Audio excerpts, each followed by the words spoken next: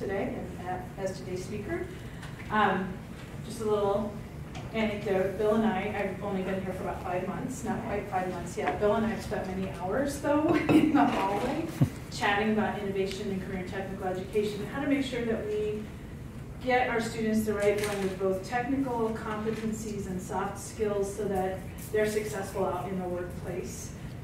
Increasingly, we hear these conversations out there in the news. This is what employers want and what they seek from students who come from programs like those down at Highlands College, and we're always thinking about new ways to make sure that we're getting that appropriate blend. And 2 examples for you. Every day when we're in the hallway, there are always at least 2 or 3 groups of students that come by, and Bill hollers out their instructions for the day and says, go down to the lab and get started on this. And he knows that those students are going down to the lab, they get things done. But Bill actually is joining us this afternoon. He's been on the job site with his students. They're off sending walls this afternoon on a community project. And so, again, as typical of career and technical education, particularly in small communities, we do have a very strong local impact. And I would say that Bill has a number of projects around town that benefit our public, where his students are actually at work and they're putting their skills to work and learning their trade. So I think that's an important part of what we do down at Tech, and one of the values that Bill and I definitely do share about what goes on at Highlands. Bill's a journeyman through registered apprenticeship. He has in parentheses the original 4-year degree program. He has had a long career, successful career in construction and construction technology before deciding in 2008 to pursue interest in teaching and coming to Highlands College. It was College of Technology at that time. He has since earned 2 associate's degrees.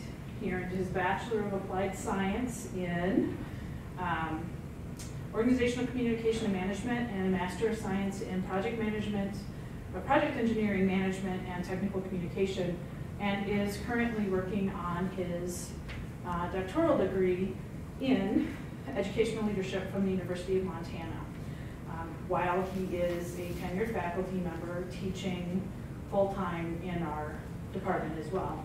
So without any further ado, I'm going to turn it over to Bill and let him do my thing. All right. Thanks, Heather. So, like she said, I'm not a product of a college education. I came from apprenticeship. I'll give you some background through my slideshow, but you know, I worked for a construction company. I was sweeping up the shop. It was fun. It was something to do in the summer. I worked steady all summer long and every day after school. And I started looking at going to college. I got decent grades. I did okay in school. I could have, you know, applied myself.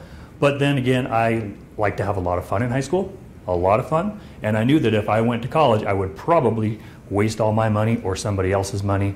At least I had enough insight to know my own self that I would do something dumb and flunk out of college. So when the company I worked for, they said, what are you thinking about doing? I said, well, I went and checked out Highlands College Technology. They have a construction program. What do you think? And they said, well, why would you do that? If we can get you an apprenticeship, will you come work for us?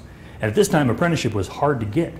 There was a waiting list, and somehow these guys knew me long enough, they pulled some strings, and I was very lucky to get into an apprenticeship with this company, and they kept me on my entire apprenticeship. It became like a family. These guys I looked up to, but they also held me to a very, very high standard, and they kicked me in the you-know-what plenty of times when I would slack off and forget to show up for work because I was having too much fun the night before, and you know, you need that every once in a while, okay? And so I got lucky, did the whole apprenticeship with this company. Other apprentices that I went to school with, they would work on a big sheetrocking job, putting sheetrock on metal studs, and a great big like REC when that was being built. I remember that guys were working on that. And then what are you going to do? What's the next part for you? Well, as soon as the sheetrock's up, I'll have a month off, and then they'll find me another job, probably hanging sheetrock on metal studs. They're getting pigeonholed into these jobs. I was lucky enough, the company I worked for, we did everything from digging the hole, setting the foundation, doing the floor systems, wall system, light residential, commercial, big commercial. We did everything. And so I got a real well-rounded education through that apprenticeship. Moving forward, I started my own company a few years after apprenticeship, running jobs for my former boss. Had a bit of a falling out, so I started my own company, and I did really well. I was building big buildings, Ashley Furniture Store in Great Falls, big building. Ran that as a subcontractor for a larger contractor that was out of Bozeman. Airplane hangars across the state. I got into steel building construction, but still building houses, doing residential remodels, sometimes have 3 crews at 3 different places in the state, and I'd have to bounce around between all 3 of them all week long to keep things on track. After a little while, that company that I ran the job for in Great Falls, I was a subcontractor, they were the general, called me out of the blue and said, hey, we liked what you did for us. You know, we were 3 weeks behind before your crew started, and you put us 3 weeks ahead, the way you built that out, the way you guys showed up every day and just worked hard. Oh, okay, great. You know, bonus would be nice, but that wasn't in the works, right? There was no performance bonus on that one. He did say, we have a $25 million car dealership job, 4 buildings, 16 acres. We want to hire you. We want to buy out your company. We want you to run that job. Okay. So basically they started out the conversation, are you tired of hiring, firing, and doing paperwork and all the stuff that a business owner has to do? And I said, oh yeah, yes I am. It was hard to find good help. Turns out some of my help, I didn't even know it, but they were stealing out from under me. And that's really hard to recover from when you're a small business. And so I said, yep, as soon as I finish this job, I owe it to this customer to finish out, and then I'll be there. Got there, ran that job. In the middle of that was about 2007, 2008. We'll talk about it here. What happened in 2008? There was a construction crisis. There was a housing crisis that caused construction to really bottom out. And where was most of the construction happening in Montana at that time? Bozeman, Montana, where that job was, okay? So I was the last superintendent, and I was an assistant project manager working for the company that had over $1 million projects all over we call it Glitter Gulch in Bozeman there, all these different projects. Out of 10 superintendent project manager combos, I was the last guy working. But I had filled out an application to go teach construction courses at Great Falls College in Great Falls. That's where I'm from. That's where my house was. I could throw a rock really hard from my house and probably hit the college if I wanted to. And I was hoping to get back home because I was living out of a fifth wheel in Bozeman because it's really expensive to live in Bozeman, right? My family was in Great Falls. Fill out a job application for Great Falls College. I called them and said, should I even put in? I don't have a college education. I'm a journeyman carpenter, but here's my experience. Oh, you should put in. And I never heard a word. Not even a call back. Like, well, it was a shot in the dark anyway. Not 3 weeks later, I see a very, very similar application in for Montana Tech in the paper. Well, I already wrote the thing. I just adjusted a little bit because they had a historic preservation piece to it, which I had a lot of experience in. Send it in, get an interview. They ask if I want to take the job. I accepted the job because they said, if you come help us here, if you help us teach, you teach this program, we're going to help you get a college degree. And I'd always wanted, I can't say I regret doing apprenticeship, but I always knew that college degree would open up more doors. And that's why I do what I do now, because I'm trying to blend the two. The way I run my program, the way I run my students, it's an all-day program like apprenticeship, but they're getting college credit at the same time so that more doors will open. They've got those soft skills. They've got the education to back up what they're learning, right? So when I went to tell the boss, because I was the last superintendent working, hey, I got a job offer from Montana Tech in Butte. He says, what are they going to pay you? And I said, half of what you're paying me. He goes, then why would you take it? They offered to help me get a college degree. And you remember when you told me that I couldn't move up because I didn't have a college degree? He goes, yeah. I said, that's why. They said I could teach, get me a college degree. You said I need one. He goes, you're right. You got me. You can come back in 6 days, 6 months, 6 years. It doesn't matter. You always have a job here. Good luck. And we still keep in touch. But as you heard from Heather's intro, I'm not done learning yet. I'm still working on this craft. I consider education, being a good educator, being a good teacher, a good communicator, it's a whole nother craft. I learned one craft, and I'm good at that, and I still love doing that. My next job, my next craft, my next vocation is education. And that's why I chose an educational doctorate, because I think we've all been in a classroom with somebody who is probably just brilliant and super good in their discipline. But man, it's hard to take a classroom because they just don't know how to communicate, right? They don't know how to really effectively teach. I don't want to be that guy. I want people to want to come to my classes and want to learn. So let's get started. All right, so career technical education is vocational. It's also academic, okay? There's a big piece of it. It applies to schools, institutions, and educational programs that specialize in skilled trades, like I did, okay? Applied sciences. That's what we offer in many of our programs at Highlands College is applied sciences. Modern technologies. Speaking of modern technologies, anybody watching this little thing right here? You see this swivel? This is modern technology, and this is what I'm using or going to begin to use in my classroom, so I can record all of my lectures, and I can break it into small snippets, because students don't like to, they'll interface with a machine like this much more than a book. They would rather watch a video than read a book. But then again, when they watch videos that aren't cool and don't have a whole bunch of gunfights and car chases, then it minimizes to even smaller amounts. So I can take a lecture just like this, I can break it into small snippets, put it into our learning online learning platform, Moodle, and they're still going to get the same education. Also, and I'll talk about it later, I want to develop lectures, I want to develop videos so that I can take my program and they don't have to be in the classroom. Apprentices like me could take 3 to 6 credits a semester, see my face, see the rest of my students' faces, feel like they're part of our classroom, and get their college degree while working full time. If that existed when I was in my apprenticeship, I would have been all over it. But it didn't exist, and it still kind of doesn't. Not with a hands-on program like we've got, okay? And most importantly, we're doing career preparation. My guys, as Heather said, I'm on them all the time. They have to be in my classroom at 8 o'clock in the morning, right? That's when work starts. That's when class starts. It's training them to get used to getting up and being somewhere first thing in the morning, because that's what your boss wants. It's also being responsible and being reliable. I have an attendance policy. If you're not going to make it, you have to send an email before 8 o'clock, or you have to call the office phone. Don't text me. Don't call my cell phone, right? That's only for emergencies. But you have to send an email or call the office phone before 8 a.m.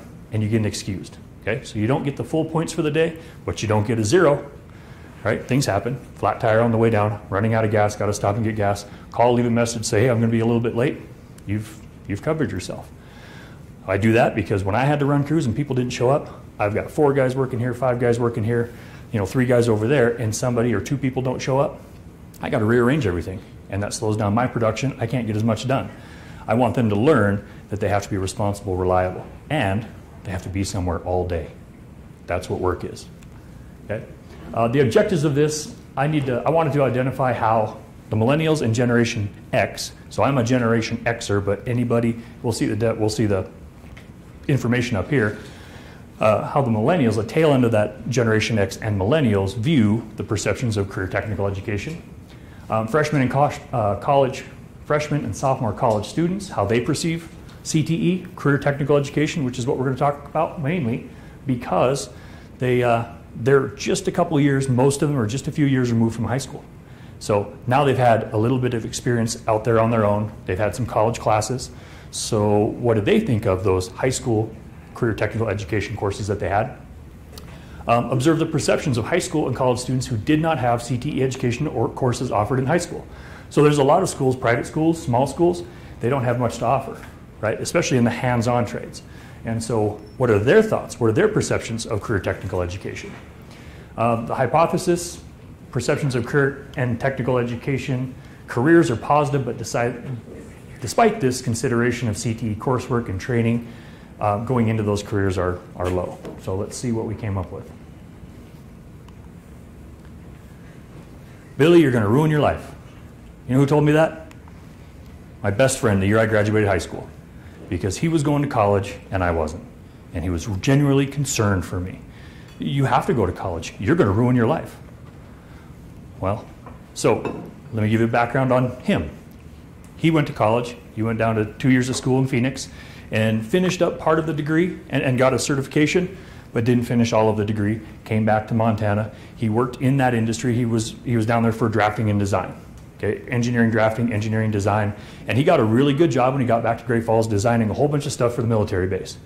And it worked out really well for a while, but then he got kind of bored with it. He goes, I thought this would be more, out on the job doing stuff, not building everything in CAD. He was good at it. He had the mind for it. So after a couple other ventures he went into, he says, what do I do? What do I do, Bill? I need something. We got him into a plumbing apprenticeship. I had some connections. He knew some connections. He got into a plumbing apprenticeship.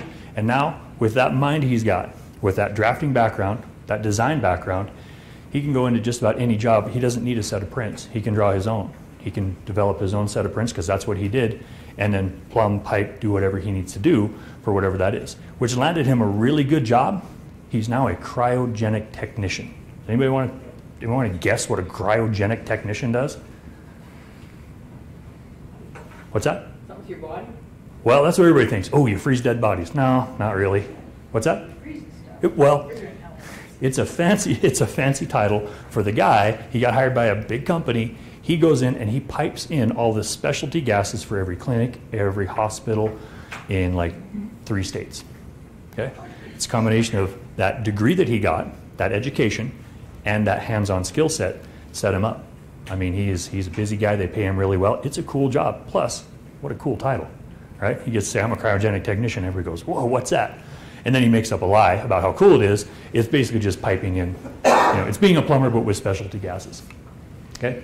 So where did we start? I'm going to go back. The lit review for this, there's almost no, it's very, very little literature about the perceptions of career technical education, how career technical education came to be. Most of it is actual data that just covers, we need more people, there's a workforce shortage, or we have a glut of these people, who's working in this type of industry, who's working in this type of industry, those type of things. So a lit review is really tough.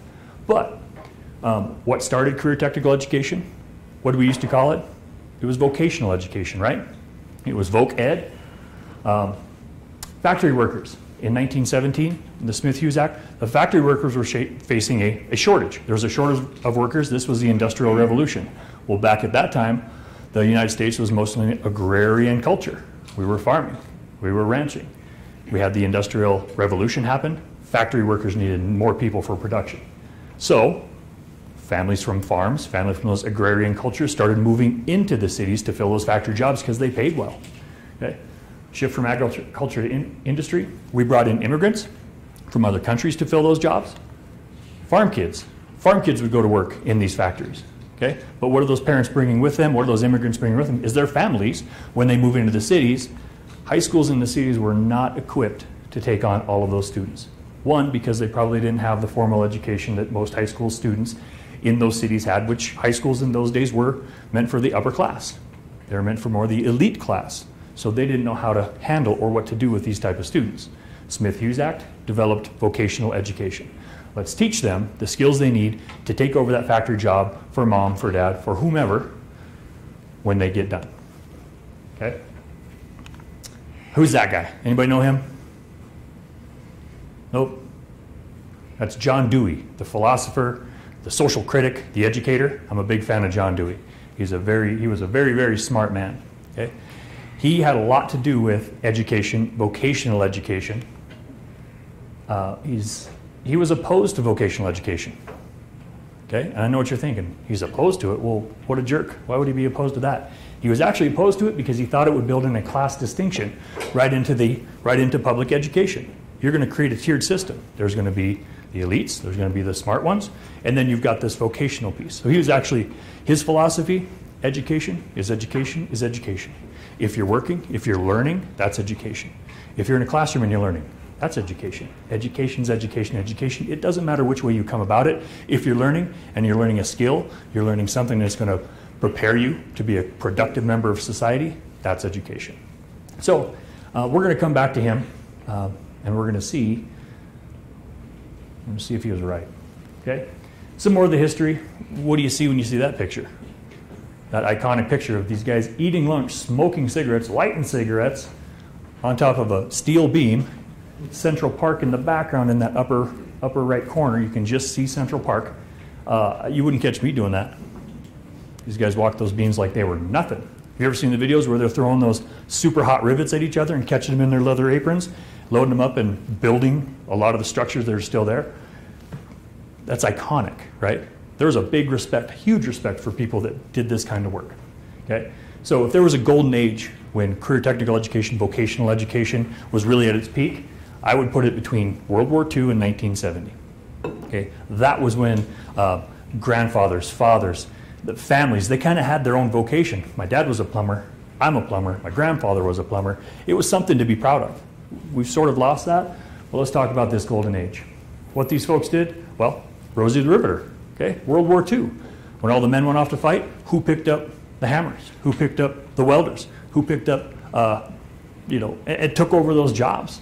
For the war effort, it was the women. Women did that, right? So there was a national buy-in. This is important for the country. This is what we do. Rosie the Riveter was a big piece of that. Many people call them the greatest generation because they think the interstate system.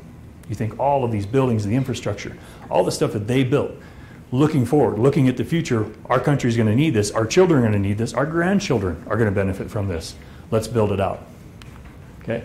They did infrastructure, dams, bridges, roads, big buildings. Suburbanization. Okay? Cities were getting kind of crowded. What happens with suburbanization was they're making a good wage. They can afford now to go out and they can buy that Leave It to Beaver type house with a yard and 2 cars so they can drive in, do their work in the city, wherever they happen to be. But it also led to more growth of families, growth of that family dynamic. You're out of the city. It was a great generation. So where did we go from there? Remember, we went, World War II to the 1970s. But what happened between the 1970s and up here, this A Nation at Risk, it was a document published by the Department of Education in 1983, the shift to a college prep curriculum because we built cars. We were engineers. But who started to beat the pants off of us when it came to those two things? The Japanese with cars, attaboy, the Japanese, they were building cars cheaper. They were building them more cost effectively. They had better gas mileage and they lasted longer. How about engineering? Who was the other one? What were we afraid of? What do we always tout? Boy, it's a good thing. Think BMW, think Mercedes-Benz. What's that? German engineering. Well, Toyota, companies like that, Japanese car companies started beating us at our own game. And then people were starting to talk about German engineering. Engineering that wasn't ours, that was superior. Oh, we can't have that. This is the United States. No way. So what do? We're going to rewrite education, and we're going to track everybody into a college prep. That's how we're going to be. We're going to create this knowledge-based society. So this was actually a document, A Nation at Risk is what they called it.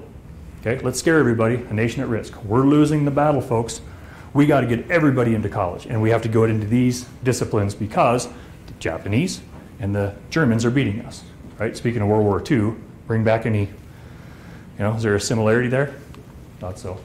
So 1982 to 1994, there was a general decline in the interest of high school students in vocational education. One, probably because it was called vocational education. We're going to get to that. Vocational programs had become a kind of a dumping ground for kids who weren't succeeding in the traditional academic environment. I think we've seen that. I think maybe we don't admit it, but we inherently know that that's the stigma that we see in high schools. That's the stigma that we see in career technical education centers. That's the stigma we see at 2-year schools like Highlands. Oh, they'll never make it in this program. Let's get them into one of those. At least they can do something, right? I'm not a believer in that. So, but that's the nature of it. I recently had, and this is completely anecdotal, but one of the high school teachers at Butte High. There's the career technical education wing. You probably know what I'm talking about. And there's a bunch of lockers there. I think the lockers are basically randomly assigned, right? One of the students had their locker down on that end of the building. Went to their counselor and said, hey, can you move my locker out of the special ed area? There's no special ed area down there, right? That's the trades area. That's the career, that's the automotive, the construction, the welding. But can you move it out of the special ed area?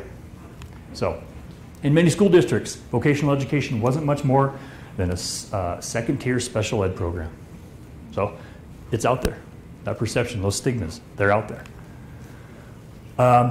As a result, CTE is tolerated in secondary education, and in some cases, subjugated as a purgatory for undesirable students. This is where you track them. Those are shop kids. Okay? Never going to be anything. They're a shop kid.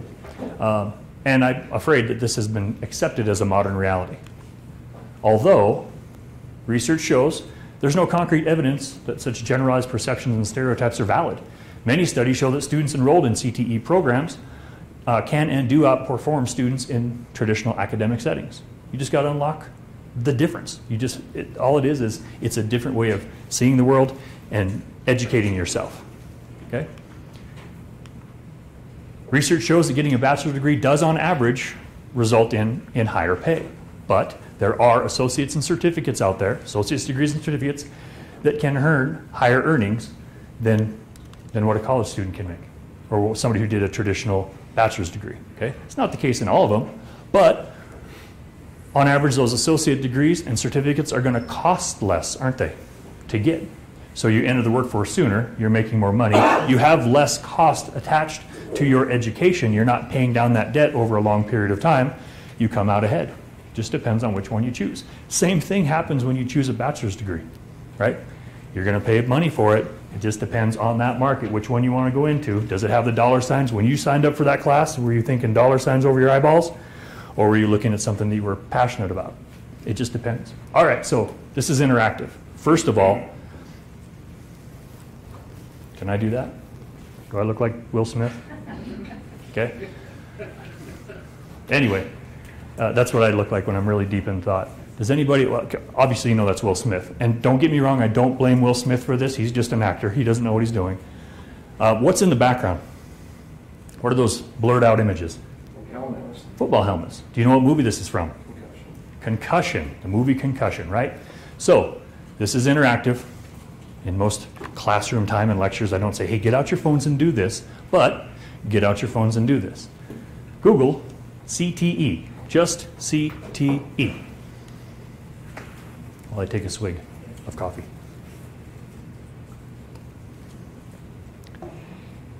Tell me what pops up.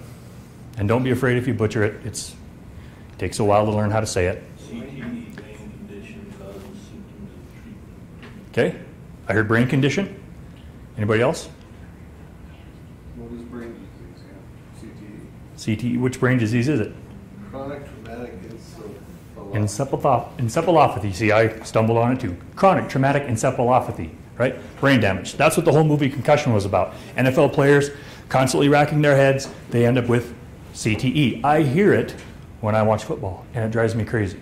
Okay? Because anybody, scroll down. How many times do you have to scroll through before you find, okay, there's one, there's two, there's three, chronic traumatic encephalopathy. Oh, there it is. What is CTE? Today's cutting edge, rigorous, relevant career technical education. It took me 15 tries. I couldn't get 15 on the slide. 15 CTE references to brain damage before I actually got to our new acronym for vocational education, CTE. Is it because of the relevance? What's that? Is it because it's such a hot topic? It's a hot topic. Absolutely. It's a hot topic. But unwittingly, unknowingly, I just talked about how it's a it's a second-tier special education program. That's what CTE is, or vocational education. That's where all the dumb kids go. And so we picked an acronym. It is also, circle back around, circles back to brain damage. I want to change that. That would be nice, right? But when I hear CTE, when you hear CTE, more often than not, unless you're in the industry, unless you're in education, you're thinking brain damage. I teach CTE. Teach brain damage? Right? So, moving on. I just love putting that part in because I think it's relevant and gets your mind going. Okay? Skills gap. It's the difference in skills required on the job and the actual skills possessed by the employees. Every business, every industry has some sort of skills gap. But right now, our trades, our welding trades, machining trades, construction, plumbing, electrical, they're seeing a big skills gap. That's what I hear from my industry partners is, I can get people to come in the door, but man, I got to invest so much time and energy in training them. And sometimes they stick around, sometimes they realize this is real work and they leave. I've already invested that time and energy. How do we break down this skills gap? Much of the problem on this skills gap isn't just it's the number of people, not just what they don't know, but the number of people, meaning the problem is blamed on retiring baby boomers and the fact that construction and manufacturing remains unattractive career paths for most students graduating high school. Okay? So these aren't, you want to work with your back for the rest of your life? I heard that. That's what I heard from people when I decided to go into an apprenticeship and get my, become a carpenter. They're not attractive. Okay? Even though they're high paying, you can make really good money doing it. I always tell people, listen, I have a lot of friends that are accountants, doctors, lawyers, and whenever they need something done, who do you think they call? They call me. Hey, could you come help me do this? Even if they want to do it themselves, they need somebody to help them get started. And so if I come there and I do the work for them, I build their kitchen, set their cabinets, remodel their bathroom, build an addition on their house, They make more money than a carpenter does, but what happens to their money when the bill comes due? Theirs goes down and mine goes up, all right? You can work as many hours and make as much money as you want with a skilled trade, okay? But I don't charge my friends to do any work. Do you know why? Because then they owe me. That's why we call it trades, right? They owe me. If I need my taxes done, I have an accountant, okay? If I get in trouble, I've got a lawyer friend who's got my back, right? I hope I don't get in trouble, but I know I've got that in my back pocket if I need it. Many firms reporting having a hard time finding qualified workers to fill project manager and supervisor positions, and they include carpenters, laborers, equipment operators. That comes from the AGC, Association of General Contractors, CEO. They're having a hard time filling these jobs. How do we do that? How do we get them? How do we get people in there? We got to change these perceptions. Unfortunate and potentially devastating. The side effect of baby boom retirement is what I call the skilled trades brain drain.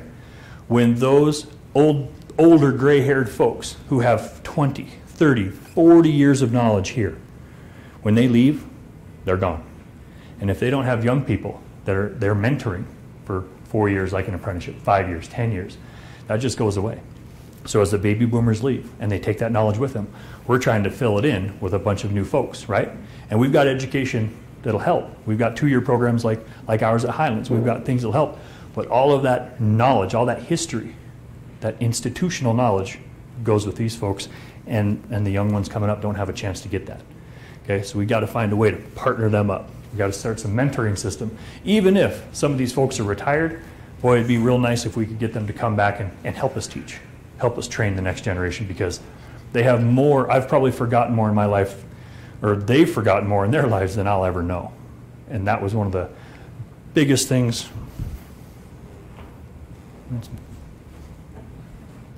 It's failing. See, technology. Heather thinks you have the thingy. It's following good-looking girls. Yeah, what? I did my Will Smith. I didn't like it, apparently. Well, we'll see if it'll come back around.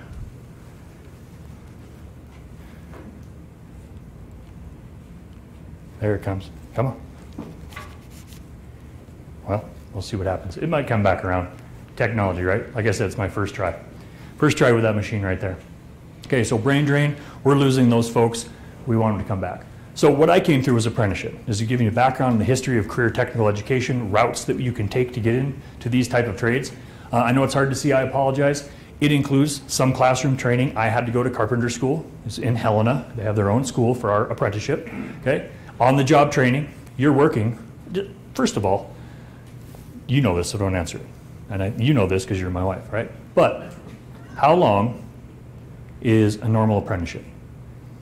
And I get all kinds of answers from different groups. What's that? 2 years. So 2 years? Anybody else? I've heard 7 for some trades. Maybe as far up as 7. Mine was 4 years, okay? 4 years. Electricians, I think they can go 3 years, up to 5 years. Depends on which side of the trade. Lineman, I do believe, is 3 years, but inside wiremen could be 4 or 5, meaning electricians that come to your house and do all that kind of stuff. My apprenticeship was 4 years, and I had to put in 8,000 hours. Okay, 8,000 hours. That's a full work year. 2,000 hours a year, 4 years, 8,000 hours, with classroom instruction built in, and I had to take time off to go to class to do this kind of stuff. But what they've got here is this wage progression. So when you start off at 65% of a journeyman wage, and every 6 months, hey, look, it came back online. Every 6 months, you move up 5%. If you do your hours, and you do your books, and you keep time cards, you move up until you're at journeyman scale, right? So I like doing this as well, but I'm not going to do it to you fine folks. But think about it. Think about how much time you spent in your undergraduate degree. Okay, if you did 15 credits a semester like a good student does, and you take that 15 hours a week, how many weeks is a semester? There you go. There's 1 semester in the books. Now do it times 8, because you did 8 semesters for a 4-year degree. Add that all up. And then for those of you that have master's degrees, add that time for the master's degree. How many credits was the master's degree? How many hours did you spend in the classroom? And I even tell people, I will give you a few hundred hours towards your thesis. So you figure out what's fair, 300, 400, 500, add it on there, I don't care. And a lot of times the best people can come up with is somewhere between 6 and 6,500 hours for their bachelor's and master's combined. But a guy like me who did apprenticeship, I did 4 years and 8,000 hours. Okay? So if you're looking, I know it's apples and oranges, but if you're looking to get the hours spent toward my profession, I got you guys beat, right? So that's just but we don't look at it that way. You know, when I came here to take my teaching job, I had all this experience, and they were, whoa, this is great, you got all this experience, this is wonderful. The day I stepped on this campus as a faculty member, it was like I was born the day before, because I didn't have any of those pieces of paper backing up my name. No associate's degree, no bachelor's degree, no master's degree. I was just a construction guy. I had nearly 20 years of experience, and a lot of experience running jobs, running crews, building $1 million structures, but I was born the day before. You're just a construction guy, so just do your job. You'll be okay. We'll get you through this. What happens is we get this progression going, we get skilled and competent workforce, okay? The combination. So what I'd love to see is more of our 2-year programs partnering with apprenticeship partnering with 2-year programs just like mine, so we can educate everybody the same way. We can give them the opportunity to get education. If you're working in that 4 years, 8,000 hours, that classroom time could be with me on that machine, watching me speak, putting in clips, tracking your hours on the job site, and earning a college degree while you're in your apprenticeship. And everybody loves the idea. It's just, how do you pull it together? That's what I'm working on for my doctoral thesis. Okay, so apprenticeship training programs are struggling to attract young workers. They just are. Apprenticeship is making a comeback after all but disappearing, but we need to do a better job of blending the education and making sure that we're getting college credit to these students, because that's what employers are also looking for. They want to see that combination, that soft skills, the skilled and knowledge worker is what they're looking to hire. Okay? Today's apprentices combine a chance for workers not only to master skills while earning a paycheck, but to get a college degree at the same time. There's research out there, there's examples that have worked. I'm hoping to start some examples here in Montana.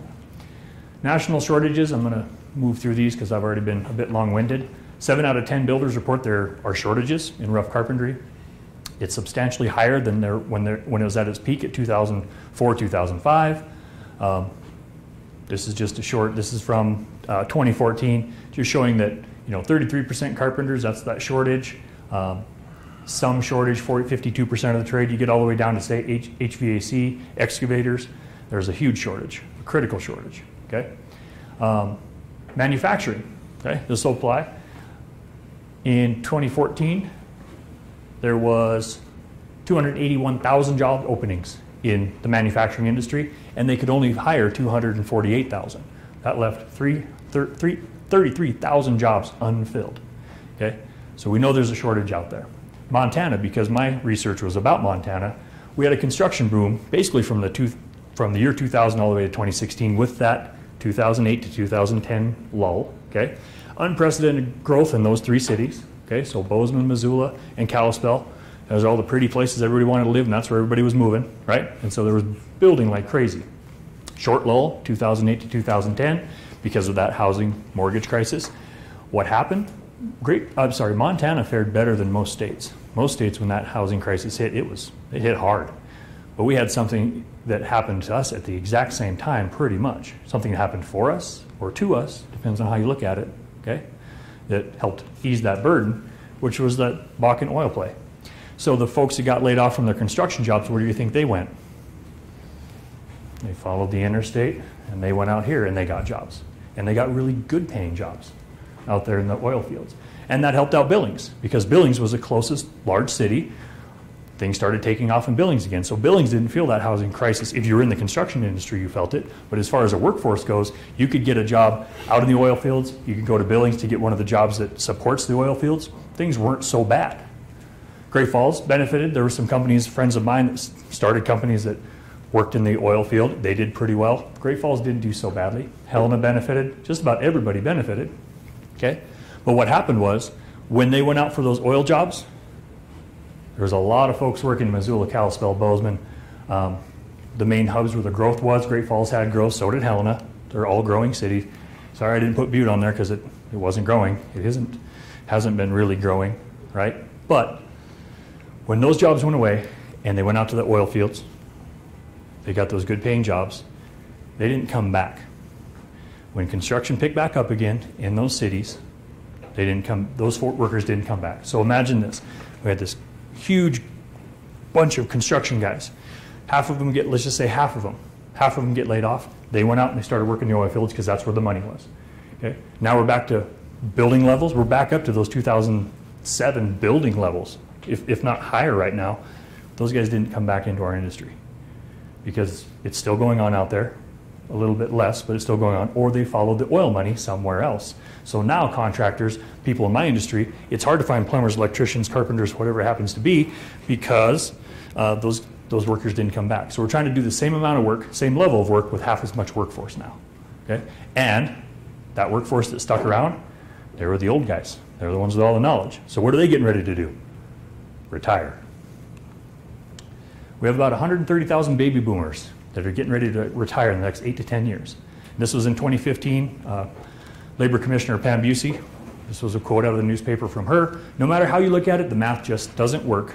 We don't have enough young people to come in because we only have 123,000 16 to 24-year-olds to fill the jobs. Okay? So we're already at a, 7,000 job deficit? And that's if they want to get into these types of careers. So, we talked about John Dewey. He didn't like vocational education. He didn't want to separate it out because he thought it would create a stigma. And David Stern, who's an educational researcher, he says, I think history proved him right, because we do see the tiered system between college prep, education in high schools, and you've got the vocational tracks. We see it in secondary education, right? Post-secondary education. I think many of you don't have to admit it to me right now, but there is a difference, or not a difference, but there is a perceived difference among some of us and our colleagues about what happens in 2-year schools versus 4-year schools. Okay? So let's get to the good stuff. This is what you came for. This is what my research was on, all right? So I had high school respondents, A, AA, Class B and C schools. What I did was I contacted a group of educators and I said, I have this research. Please share it. I don't want to know where it goes, who it goes to, just share it. I was hoping for 100 respondents. I ended up getting almost 200 total. That's a good thing. My survey went to all different schools, all different sizes, so I think it was a pretty good random and a good respondent group. The thing is, they had to be seniors over 18 years old because there's a lot of paperwork if you want to do research on anybody younger than 18. So I limited it to 18 and older, so high school seniors, and the survey was distributed by the faculty in those high schools. So my college respondents, mostly Montana Tech students, because I have friends that teach at Montana Tech. I said, hey, if you want to give them a little extra credit, will you give them this survey? So a lot of my respondents were college students, but they were in the 100 and 200 level classes where you find a lot of students that just left high school, right? Survey linked by faculty members. Some extra credit was offered in some cases. They didn't tell me, but that's, they didn't have to tell me. We offered extra credit, we didn't. I know that some did not. It was anonymous. I used Qualtrics to give it out. It was active for 3 weeks, March 2nd to March 23rd. So when we see the numbers from high school, it's late in the year, but there's still not that many 18-year-olds in high school at that time. So it's hard to capture all those high school 18-year-olds, okay? So we have a smaller number of them, but they are part of that group. I got 197 respondents with 189 completed surveys. They did every question and got rid of those that just yes, all the way down the line because they were bored and just wanted extra credit. I was able to parse those out. Here's what we got. So as far as gender, I had more females than males, which is a good thing. High school, obviously more college students because they're all, or most of them should be over 18, so they're able to take it. Less high school because of that one constraint, but I like the number. I'm okay with that. We talked about our generational, right? The Generation X, 1965 to 1980. I'm right on the tail end of that Gen X, okay? Millennials, 82 to 2004. Those are our students right now. If we're teaching students, they're in that millennial. You can see that by age, I have a whole lot of millennials, 25 to 34, they're still in the millennial. Well, they're half are in the millennial, half are in Gen X. And then I've got a few older students, which is a good thing because I think that their opinion matters as well, but I was able to get both of those generations well represented. Some of the results are did you take CTE courses in high school? You can see that 55, almost 56% did, 44% didn't. Are you or did you take them in high school? So that's going to play in later. Were they offered at your high school? 161. 85, almost 84% did have those offered in high school but did not take them for whatever reason.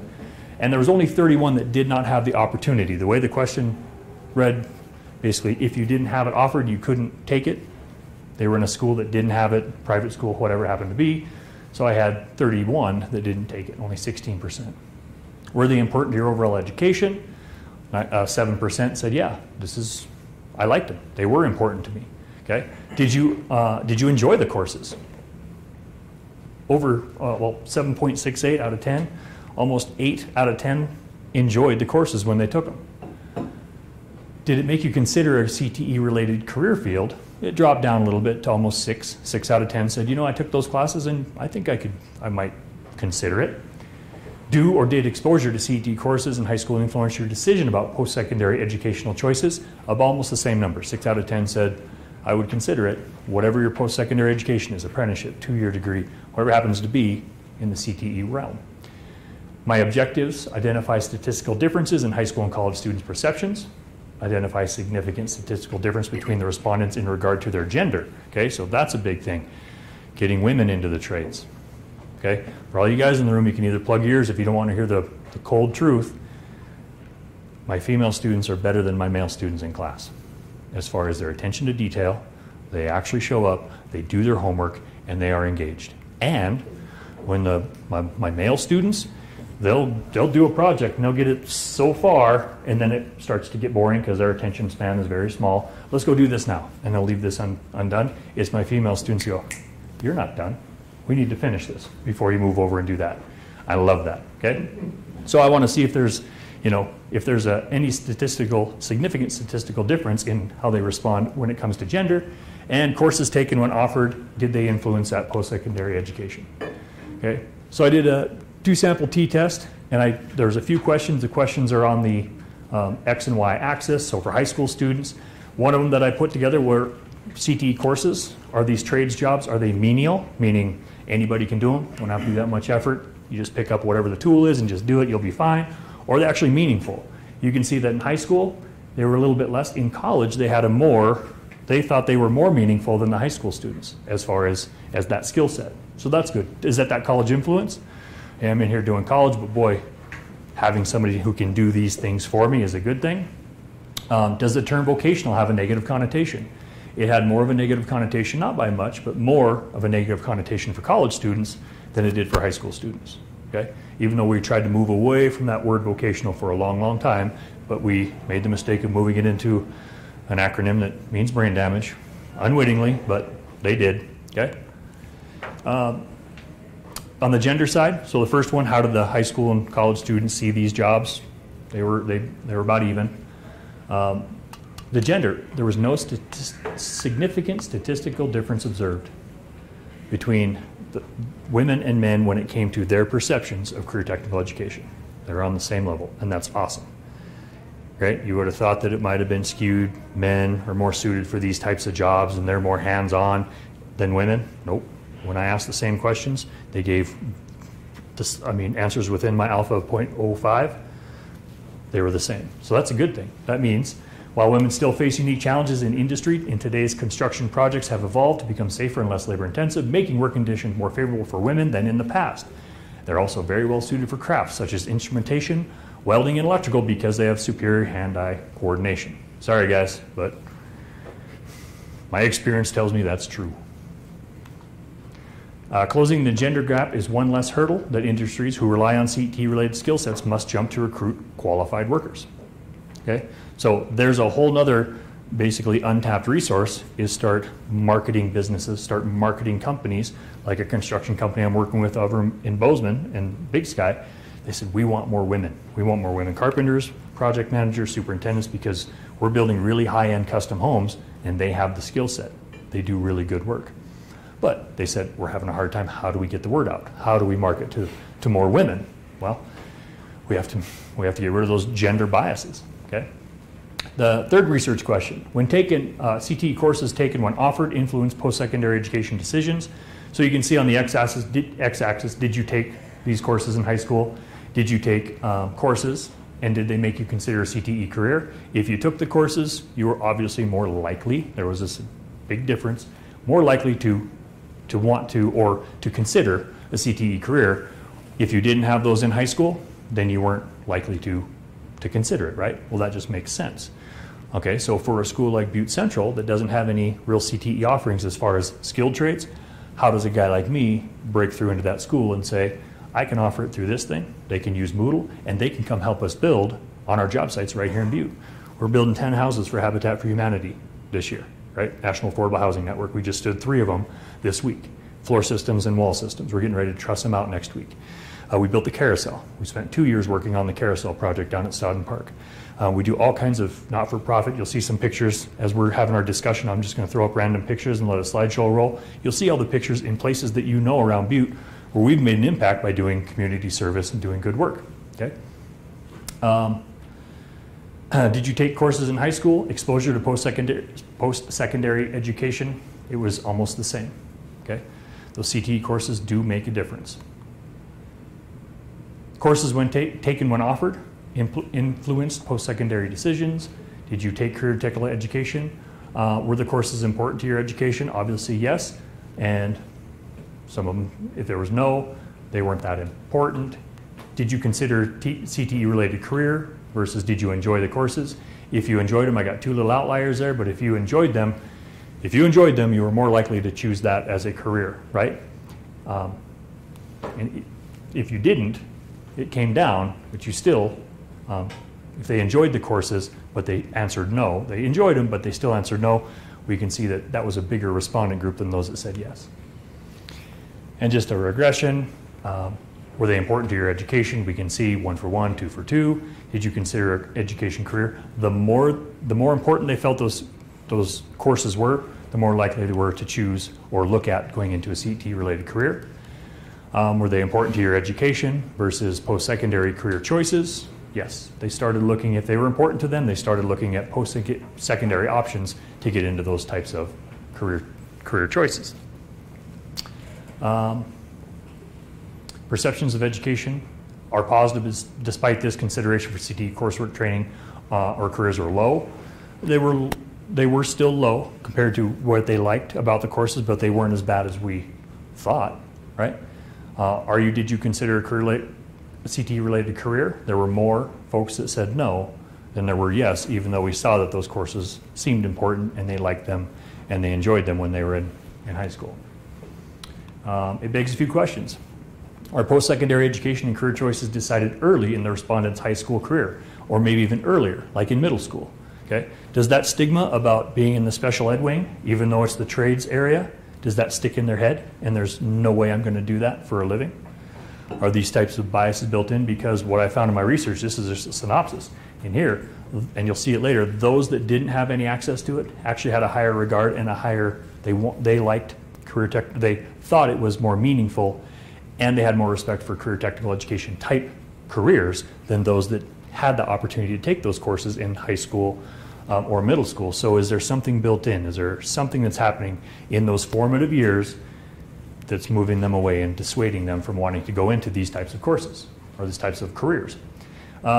Is there a societal, peer, and parental negative perception bias toward career technical education? I think there is. This is where I have to take my doctoral research and start breaking these things down and saying, society is saying, you're going to be a plumber, you're going to be a ditch digger, right? You're being judged. Peer, what do your friends think? Billy, you're going to ruin your life. My best friend told me I was going to ruin my life for going into an apprenticeship. Parental, I know, because they're not in here, I know my dad and my mom probably weren't real thrilled with the fact that I wasn't going to college, but they allowed me to make my own choice, and it turned out pretty well for me. Right? But I know that they weren't real happy with me when I decided not to go to school.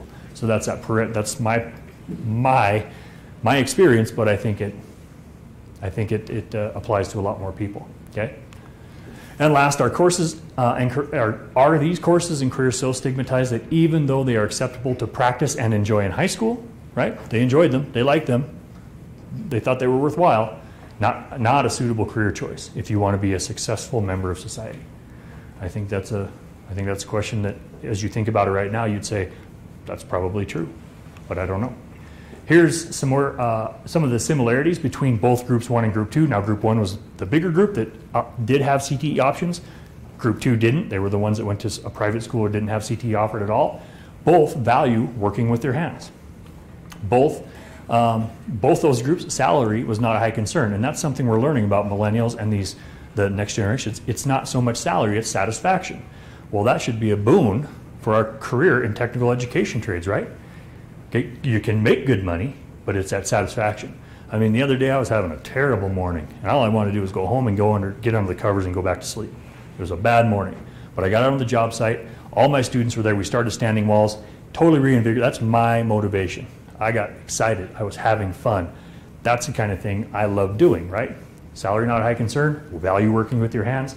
CTE career professionals are respected in industry and by other professionals. Okay, they see that a plumber, electrician, carpenters, mechanics, equipment operators, their perception is, hey, they're professionals, and other professionals respect them. Okay, so those are their similarities. What differences? Impacts of career technical education on Montana economy.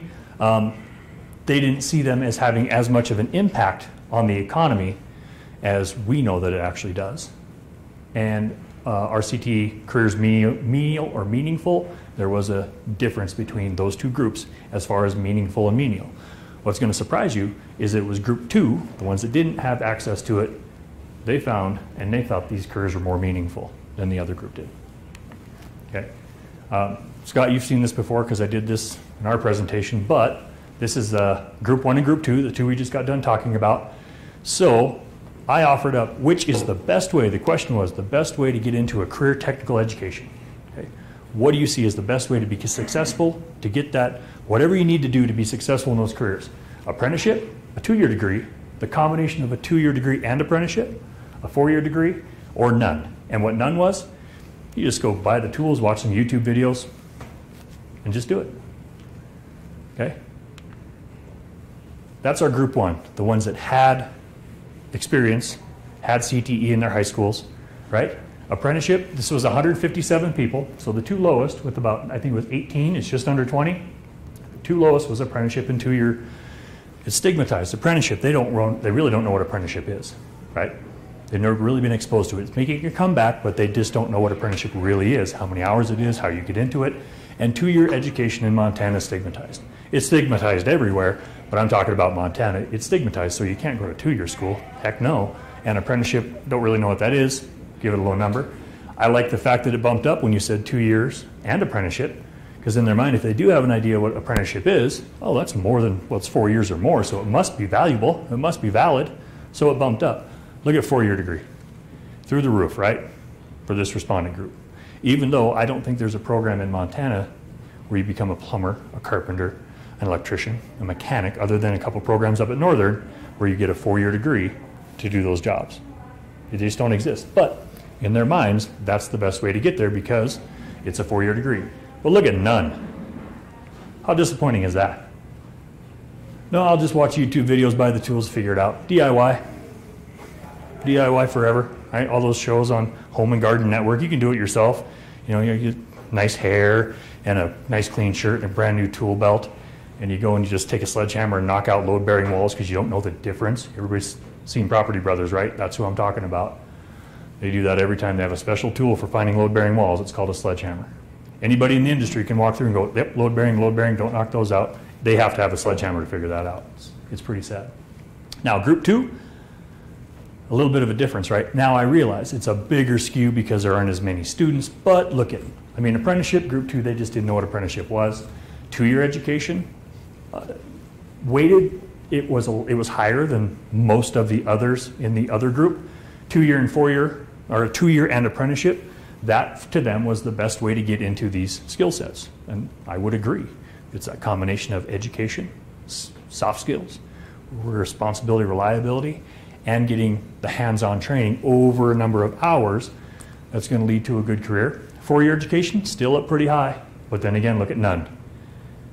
Just doing it, just picking up the tools and doing it still ranks pretty high among these groups. So I tend to look into that some more in my doctoral research.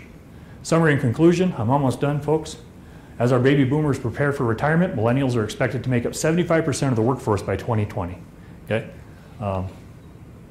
So what we know is that CTE courses do influence post-secondary and career decisions. We know they influence them. I wish they influenced them into them a little more. They don't, but they do have an impact if they have exposure to them in middle school and high school. There's no statistical difference observed regarding gender and CTE. That's a good thing. More of this respondent group did not consider CTE as a career.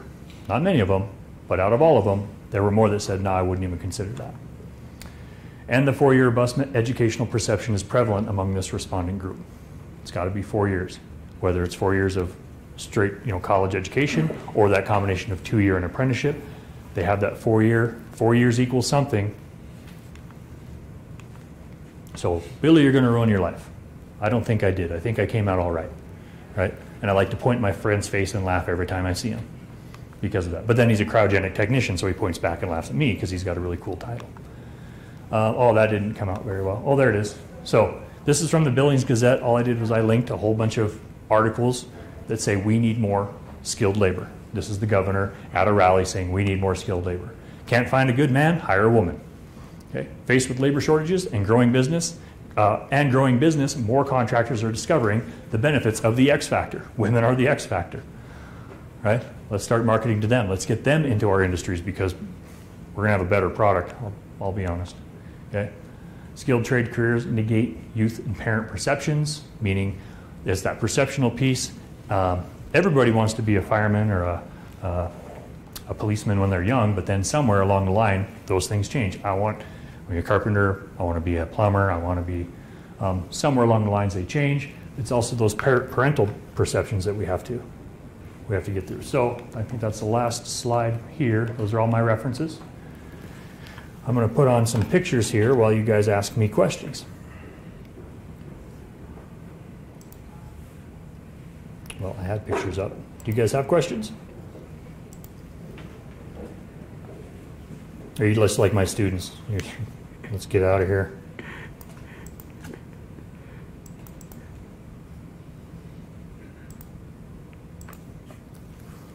All right, so as we're talking, these are the kind of jobs that we do around. This is the first fourplex built, completely ADA compliant, a partnership between National Affordable Housing Network and a college program to build this fourplex. Our very first house recipient was our admin assistant's son, Matt, who had a traumatic brain injury. He couldn't live in Butte because there was no place safe enough for him to live. In a wheelchair, on crutches. It's Tony's son, you met Matt. We built this, that's actually Matt's unit. It's funny, that's Matt, that kid up there is Matt. That's Matt's unit. He got the first mortgage, so he gets to move back to Butte. Well, he's back for 4 or 5 years now, but now he lives at Butte. But this was the first ADA compliant, that was the first ADA compliant fourplex built in the country in that partnership. And the Department of Labor actually sent somebody out to find out how we did this. So we've been trying to partner people up forever, and it just hasn't worked. You built 5 houses the year before, now you're doing this fourplex. And now we've been doing this for 8 years now, we've built probably over between 40 and 50 housing units in this city using student labor and the connection with the carpenters and the project managers at National Affordable Housing Network. That's a big impact. That's neighborhood stabilization, right? This is them working on some of the footings for this year's house. We're pouring the footings for the house. They're actually up there framing on those houses right now, okay? Anyway, okay. I don't know what it was doing there. There's our foundations down on the flat. We're going to do 10 houses this year. This is a gazebo that we built to help out a kid with his Eagle Scout project. That's what that gazebo was. This is us standing walls this week. That was this week putting walls up. Okay, using big sit panels, structural insulated panels. They have an R value, they're a 40 R value because they're 9 1/4 inches of foam in between those two OSB panels. A great way to build. This is what we're using on our house when we build them because they're really energy efficient.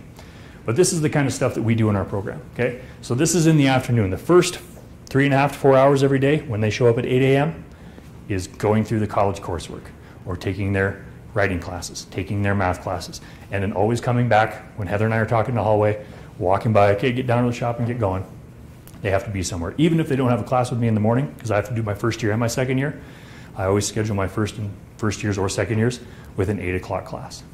I hate it, but they come back later and they really appreciate it because now they can get up, they can make it to work. So, questions from you guys? Yes. Oh, you had your hand up first. Okay. I am going to be advising some students in a few weeks I think you've done a great job of talking about the perception that people have. How do we get them to go kind of rethink CTE careers? How do we get them to think about that? Because I'm going to have some students that I'm going to have some difficult conversations with. And I've had students who've taken classes 2-3 times, they still want to be engineers. Sure. And maybe that's not for them. And having a CTE career is a great thing, but I can't get them to think in that way. Yep. So how do we get people to think? One, we got to expose them to these opportunities. So I've had a lot of engineers. They come to Montana Tech because that's what you come to Montana Tech to do, right? Become an engineer of some sort. And I've had some of those young men in the pictures there. They started in engineering and they went, boy, this isn't quite what I thought it was. Oh, you have a construction and construction management program, which is a 4-year degree, and it does a lot of our classes overlap. What they do is they get more of the business side than the engineering side, but then they share courses with engineers and they're out working on those same jobs. They're not so much doing the design work, but they are designing the jobs as far as how the jobs go. Estimating, budgeting, scheduling, and keeping things. How do we get them in there? That's what I'm going to work on in my doctoral thesis, is how do we change those perceptions? Is it in middle school? Is it in high school? Am I going to be able to solve this problem? Probably not. But I want to. What advice would you give me if I have to have these conversations with them? You could lay out, okay, what is it about engineering that you like? What is it? What part of engineering is it that you really, this is why you want to do it? Well, I like to work with my hands. I want to be out in the field. Well, maybe engineering, did you know engineering is, not all engineering, but a lot of it, you're in the office, you're planning, you're designing, and you're going out there every once in a while. And I know this, and forgive me, right? Forgive me, engineers in the room, but they're always ones with a shirt like I've got on, and a tie, and a really, really, really white hard hat. Oh, engineers are here, right? Now I want to be more hands-on. Well, we've got opportunities for that. What we should be doing more of at Highlands, and we're working on that, is partnering with the machining and the welding and moving them into getting those 2 years of hands-on, and then we supplement, we do more of a welding engineering technology, a machining engineering technology, mechanical engineering technology, where they're doing the 2 years of hands-on, they're actually learning the skill sets. So they become a mechanic, so they can do whatever, welding, machining, construction, but they're also going to work in that field and get that 4-year degree that we see is so important to them. I'm going to be honest, the reason there's been an explosion in the growth of my program is because I've added that 4-year component. It's okay with mom and dad. It's okay with the friends and relatives because no, it's not a 2-year degree, it's actually a 4-year degree. But my first 2 years is getting the hands-on. What I find out is then it becomes a split. A lot of times the ones that come in and want to do the 4-year degree, they get enough skill set and they go, I'm ready to go to work. Get out there. Get the education. Get the 2-year degree first. That'll open up doors. You can always come back and get the rest of it.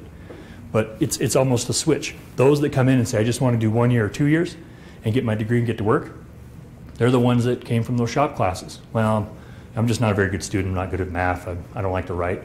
After 2 years with me here at Montana Tech, the writing classes that we have, the math classes we have, doing things like this, they realize I can be a college student. I'm going to do the 4-year degree. And they go through and they thrive. They do a really good job. And those that came in thinking I'm getting that 4-year degree, a lot of them say I'm going to work. I want to get to work. So I kind of lost my train of thought on my initial question, but now you just mentioned after the 2 years of hands-on training, say machining in my class, what's the further machining engineering that you're talking about? I've got plans in the works, and so when I was doing the associate dean job and department head, I was building out curriculum, trying to match them up. We just haven't crossed. I was able to do it in the construction for construction management because I partnered with business. It's a construction business management degree. It's basically 1 year in the engineering school, 1 year of business after you do the 2-year degree with all the rest of your gen eds built in. And I've got plans for it. We just haven't made those bridges. What I envision is when I proposed it first, and it was a few years ago, I told the mechanical engineering department, welding engineering, I said, if you walked into our machine shop or a welding shop and you said, if I offered up and I said you can get a 4-year degree doing these 2 years first, and then you can get a 4-year degree, I said half the hands in that room would go up. Really, you think so? I said, I know so because I've talked to them about it. It's that 4-year perception. I got to get a 4-year degree. So what would it look like? It might be like mine where it's business and then some of the welding engineering. And I had a real candid conversation with the welding engineering professor. I said, just so you know, Your welding engineers can't weld. Well, of course they can. We have a whole class. And I said, no, that thing called fun with welding on the weekends, that's not learning how to weld. I'm sorry to say. So you imagine this. This is a guy like you. This is what I want to build out. You get the 2 years. You know how to weld. Okay, you become a pretty proficient welder. You get the rest of that education. Now you're the person working between that welding engineer or whoever is engineering that design and say we've got a great big production floor. And we have to get a product out by Friday. Okay, there's a lot of beams, a lot of steel work. You know, you're going to build a whole brand new baseball stadium. Our students will be the person that can work in between. They're taking the design, they're working with the designer, and they're putting it out there on the shop floor. If 2 guys call in sick, and I got to get this product out by Friday, my guy can fill in because he knows how to weld. If they're doing some welding testing, and they're finding out that the welds aren't holding up or they're not going to meet spec, just bear with me, if the welding engineer who can't weld comes down and says, you need to do this better, you need to weld like this, okay, show me. If they're real arrogant, they say it's below my pay grade, and they're going to go back to their office. Whoa, I've heard that though. Her eyes got like this. No, I've heard that. Anyway, so what happens is now I have just lost all respect for that guy because he's going to tell me how to weld. He can't even weld himself. Huh. And what do I tell everybody else on the shop floor? So our product, hey, we got to change this up. Employee says, hey, show me how you would do it. Our guy can show them how, right? And now credibility maintained, respect maintained. Again, 2 guys call in sick, we got to get that product out. At least my guy can jump in there and we can still get production out. I think it's a missing piece. That's what I saw in the construction industry when I was working. I was a tradesman, but I was also running jobs. And I had to work with the engineers and the architects. Luckily, I had a good enough head on my shoulders. I could sort of speak their language. I could definitely speak trades. And I was able to bridge that gap. I think Montana Tech is uniquely suited to build those in-between folks as well. We just have to get over some of our preconceived notions and just do it. And think about all the students. We're going to be capturing students like you're talking about. Well, this isn't the right place. Here's this option. Here's this option. That's what college is about, trying other things. If you decide what you're going to be when you're 14, 15 years old and come to college, like a marine biologist, right? Everybody wants to be a marine biologist when they're 14 or 15 years old. Are we all going to be marine biologists? Heck no. You get into college and you just get into philosophy.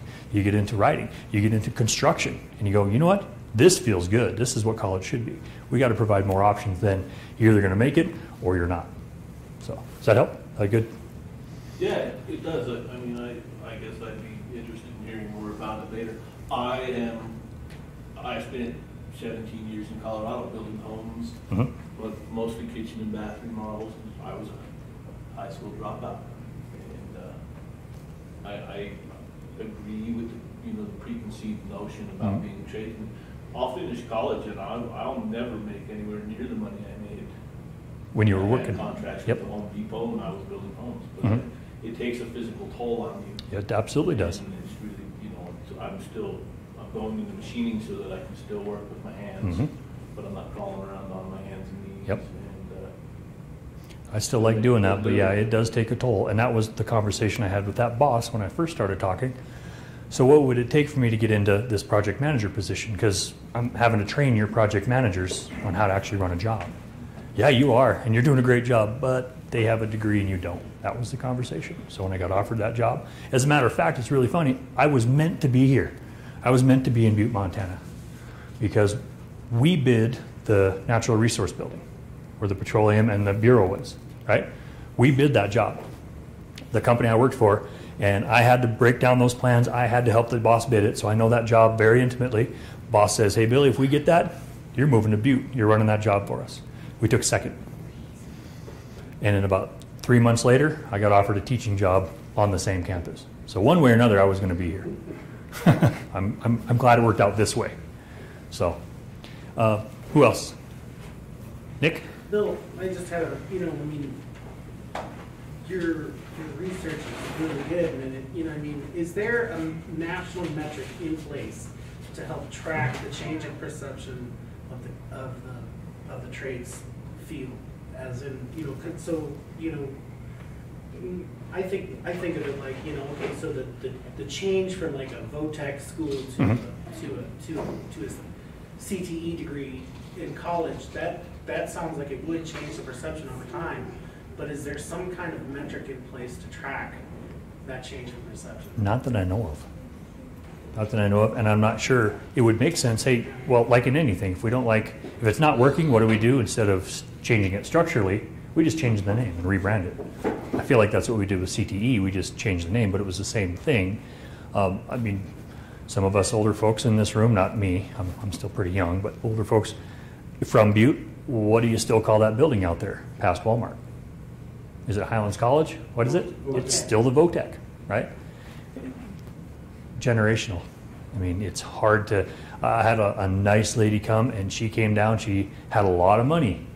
She made a lot of money working for the Anaconda Company. And she said she wanted something to do with her money, and somebody said, why don't you go check out Highlands College? And she's lived here most of her life. She goes, the hell's Highlands College?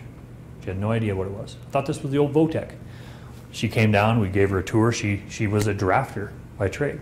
She drafted and built out Sheila Penaluna is her name. She did every tunnel under this city. She knows where everything is. And she made a lot of money doing that. She was so impressed with what we were doing down there. This is what I'm talking about. This is what we want for Butte kids. She left over $500,000 for scholarship for Highlands College when she passes, God forbid, right? But she was so excited about it that she started doing one scholarship per year until she passes away, one full ride for a deserving student. I mean, she had no idea what it was. Thank goodness somebody told her, and she came down to check out what we do, and she was so impressed that, I mean, when our foundation officer, when her lawyer said, yeah, this will fund probably 7 to 8 full scholarships a year, I thought his eyes were going to pop out of his head. I said, well, what does that mean? He goes, that's like $600,000. Whoa, right? First thing she told me was, I'm going to have a lot of people in my family mad at me because I'm not leaving them my money. She's leaving it to us. She's leaving it to Butte. She's leaving it to the next generation, because it's Southwest Butte, Southwest Montana, but that's what she wants to fund. That's a great thing. That help, Nick? I mean, yeah. I don't know if anything that exists that tracks that. I know that the data is tracked as far as who's working, who's not working. We're in a shortage. We're in a shortage. Those are all the articles that I see. Has it been bridging the gap between so you start off with has the gap been getting closer between the demand and the filling the demand, or has it been? It's getting worse. It's getting worse. It's getting worse for a lot of the reasons that I'm talking about. Yeah. So. I think as a retired high school educator in CTE, we have to market CTE. Mm-hmm. You've got to bring in successful people to the high schools and to the grade schools. And the high schools have so many requirements for the college prep courses that they're edging out CTE, and a lot of kids don't have opportunities to experience them. Mm-hmm. So I think, as everybody in this field's done forever, we need to keep marketing, let them know that those kids that are in machining and maybe go to Havre and get a degree are working on cruise ships all over the world. Make it attractive. Exactly. They're not seeing that. No, we haven't done a good job doing that. College prep curriculum, I would argue that college prep curriculum now, it applies to career technical education. It applies to apprenticeship. That's what industry is looking for, is they want skilled knowledge workers. Okay? The days of just being really good at your job, you have to have soft skills because you have to deal with customers. Your face is that company. I see it a lot. They want skilled knowledge workers, and they want to be able to tie in education. So one, that college prep versus the standard diploma, that should just go away. The John Dewey, education's education, and try to find them the right career path. Yeah. Scott.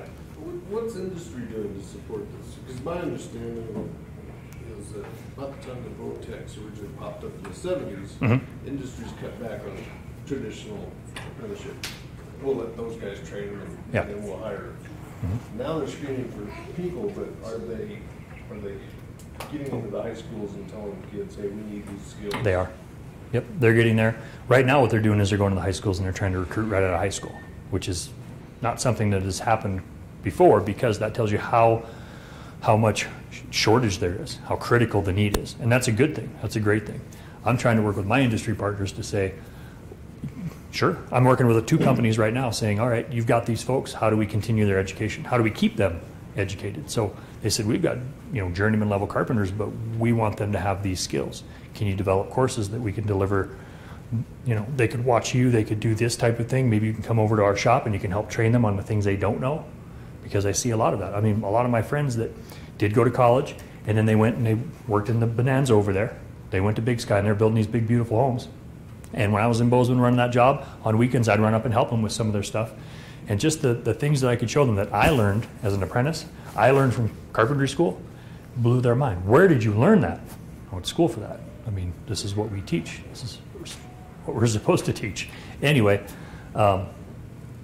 so companies are coming around. I also teach apprentices in the summertime for Dick Anderson Construction. It wasn't going so well. I don't want to say it was me, but I just started treating them like college students instead of whatever they were taught or however they were treated before. Imagine this, a room full of guys who just got done working their 40, 50-hour week. They're giving up their Friday to come meet some dude they don't know, go to the office, go to their shop, sit down, open up this book. They don't know me. I'm getting to know them. I said, so, and I took over halfway through. They had somebody else instructing before. I said, so how did this class run before? And one of them says, you sit down, you open your book, you read the first paragraph, you read the second paragraph, you read the third paragraph, you read the fourth paragraph. We did that for 4 hours, all the way through the chapter. I said, oh, you were fourth graders. And they went, uh-huh. And that's why they had 15 to start, and by the time I got there were 7. Half of them said, it's a waste of my time. Why am I doing this? I said, how about I treat you like college students? You're responsible for the reading. I'm going to be a nice guy. I'll go through and I'll highlight the entire chapter. I will send you the notes. I'm going to make it interactive. I'll send it, give me your Gmail account, and I'll send you all the notes. I'm going to align the PowerPoint that comes with this curriculum that the company bought, but I'm going to take my notes and put it in there with the PowerPoint. So if you're visual, you can see it, and you're going to get those notes. You can align this. You can go through and take my notes and highlight in the book. A lot of them said, this was awesome. Because I live in Bozeman, I got to go up to Big Sky. There's an hour ride. We carpool. I can jump in there. I can do my homework on the way up to work. And I said, that's exactly it. You don't need to. I said, the other thing, when do you open this book and start studying for your time in this class? What do you think they said? Well, if they have meet me on Friday, it was Thursday night. And I said, overload, too much. You can't get this all digested and understand it and expect to have a valid or a decent conversation with me about these things, or even tell me what you didn't understand, because you're hurting your brain. So give me 1 hour in the morning or 1 hour in the evening. I know you've got family, you got a dog you got to feed, you just got done working, your feet are tired, but if you can do 1 hour in the morning or 1 hour in the evening, and you do that, so I met with them every other week, I said, you'll have it all, and you'll be ready to go. And what you don't need to do is, I'm not going to sit here and I'm not going to go over all the stuff that you already know, so you guys write down the questions about the stuff you didn't understand and don't know, and that's what we're going to cover. And then we're going to go out to the shop, and we're going to practice, and we're going to try it. And these are apprentices. I thought, so when I was an apprentice, I was a jerk, and most of the guys that I was with were jerks, right? I mean, we already know everything.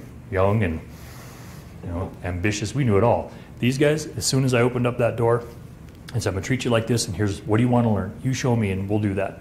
They were sponges. They couldn't get enough, right? We ended in November, was the last class. They said, okay, what's the next level, and can I get my books now? I want to be ahead of you. Now they're taking ownership of their education. I want to be ahead of you next time we see each other. And I still get, hey, Merry Christmas, Happy Thanksgiving. I've got a relationship with them. When's the next round starting? We can't wait. Because they felt like they were being treated like adults and they were learning. So, and then I took over in Helena too. So I started in Bozeman, and then I went over and started doing the Helena apprentices and did the same thing, because they were told they told me they did the same. You read this chapter, or you read this paragraph, you read this paragraph. And we started actually practicing. Pretty soon the ones that kind of filtered away, by the time I was at the end of that October, November timeframe, I had more people in the class than I had ever had before, because they were coming back in. Word was spreading, hey, this is working. So that gets me thinking, why aren't we linking what we're doing right here, 2-year education, college credits, with that apprenticeship? They're doing it on their own. So to your question, most companies are trying to do something on their own, start their own apprenticeship, get their own books, and find somebody to teach it for them. You can buy a canned curriculum. You can buy a certain curriculum, I'm not going to say the name. It comes with an instructor manual and the book. And they go to the superintendent and say, well, you know this stuff. Here's the instructor manual. It tells you what to do. You just teach it. Okay, here's the stuff.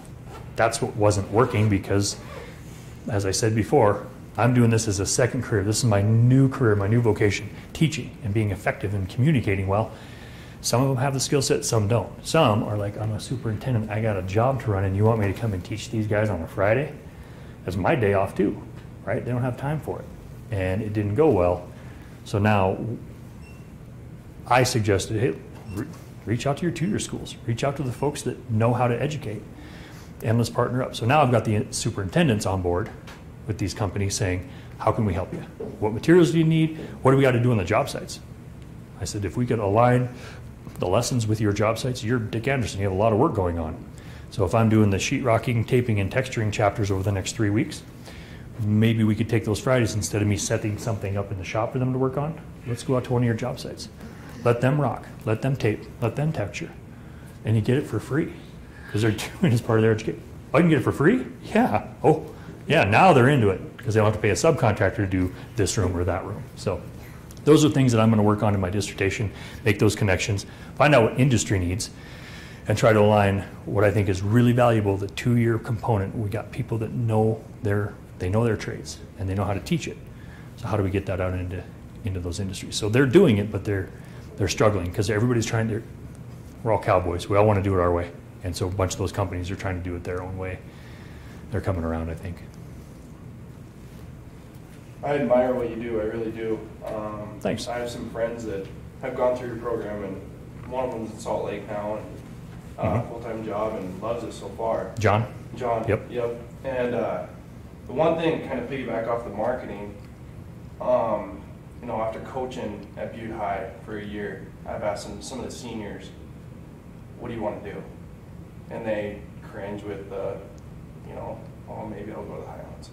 Have you ever considered having some of your students, including yourself, go in and talk with those kids? I do it all the time. Yeah. My students are my best recruiters, without a doubt. Matter of fact, the football coach said, hey, we got this kid coming. He contacted us. He's from Indiana, West Lafayette, 6'4", 300 pounds. There's 1,000 colleges between Indiana and here, and he was highly recruited. He wants to come to Montana Tech for a year construction management program. The 2 years, the hands-on. Somehow he heard about us. Sometimes I feel like we're the best kept secret out there. People just don't know we exist or what we have to offer. So to your point, I'm going to be gone next week. I'm taking 30 students down to Reno, Nevada to do a bid competition. 2-year students, 4-year students, combination with Scott's wife, Sonia. Awesome opportunity. Right, this year we really got a good blend of students, and I'm pretty excited to see what comes of it. So I'm going to be gone, and he's coming while I'm gone.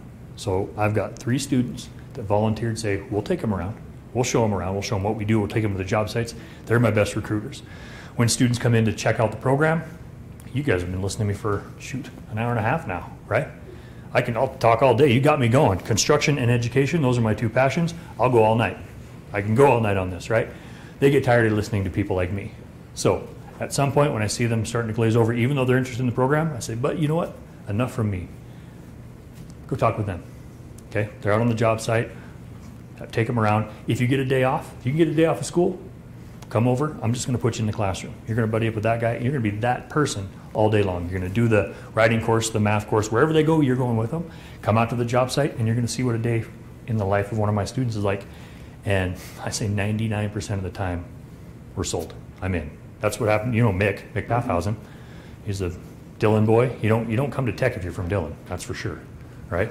You don't do that. That's blasphemy, right? You go play for Western or somebody else, just not Tech. But he's the fastest kid in the state, and everybody wanted him. And Coach Morrell wanted him for football. He'd been everywhere. Nothing interested him. What about construction? Maybe. I just want to go back to Dillon and farm and ranch. That's all he wants to do. He comes, talks to us. I said, well, at least you could build the straightest, best buildings, because I know how farmers and ranchers build. At least you could build good stuff and save yourself money because you don't have to pay for it. He spent one day with my students, and there was an article in the paper about it. He didn't even tell his mom and dad. He signed. He went to the bookstore, bought a sweatshirt. At dinner that night, he pulls it out, hands it to his mom, and says, I signed with Tech. And he's one of those. He did the 4-year program, 2-year degree, 4-year program, because he's playing football. He had an excellent opportunity to do almost the same job as John, going out to the Seattle airport and working a big caisson crew, big caissons for the foundations for that huge addition they're putting on there. His mom said, he came to his mom and said, should I do it? Mom comes to me and says, well, she didn't come to me. she told me, she's like, of course you should do it. Go out there, explore the world. The ranch is always going to be here. Unfortunately, had a back injury. It was undiagnosed, had to have surgery, so we couldn't go do that job over the summer working as a project engineer with the hands-on. That's why my students get hired, because they have the hands-on and that business and engineering background. They can understand both sides of the job. Back injury, had to have surgery. So we got an internship with Vigilante Electric, the rural co-op for electric service down in Dillon. Same skill sets. You can bid this, you can estimate that, you can actually go out and do some of the work. All right. They offered him a full-time job upon graduation. And his mom came to me after a football game and said, that doesn't happen. They don't offer full-time jobs. Those are jobs people have for an entire life. And they just offered him a full-time job. So now Mick has the best of both worlds. He's working in the degree program that he went to school for. He's loving it. And he's at home and can farm and ranch. So, like I said, I could talk about my students and their success stories all day long. It's one of my favorite things to do. And I appreciate your comment.